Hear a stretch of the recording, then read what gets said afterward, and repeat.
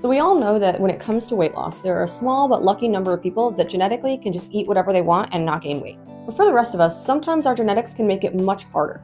So it makes sense that I get asked all of the time whether or not surgery can do anything about this, or if people are just at the mercy of what they were born with. I'm Dr. Barr, a bariatric surgeon in Dallas, Texas, and luckily, while genetics can surely affect your journey, it doesn't have to define it. Let's talk about why.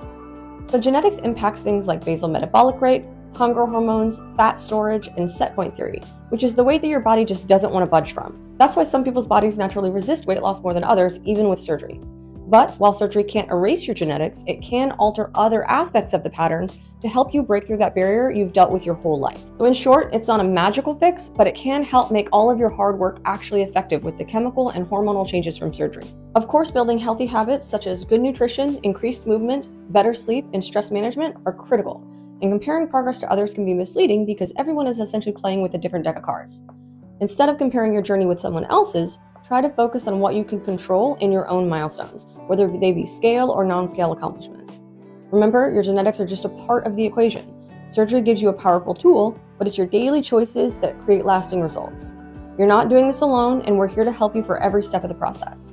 Remember to like and follow for all things bariatric surgery, and if you're looking for a surgeon in Dallas, you can see us at DFW Bariatric and General Surgery.